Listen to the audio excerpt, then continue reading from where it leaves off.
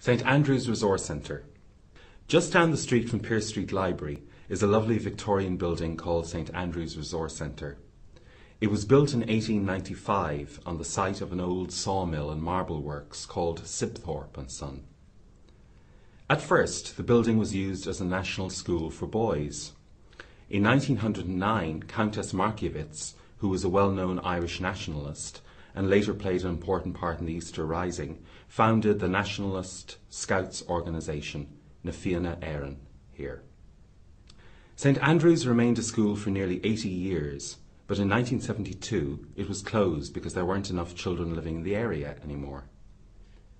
In 1989 it became a resource centre, providing many services for the local community: a job centre, home help service, kindergarten, homework club, youth office, a day centre for older people, and an adult education group. It also has a heritage office with a big collection of old photos of this area. St Andrews also organises the South Docks Festival. It is a great asset to the community.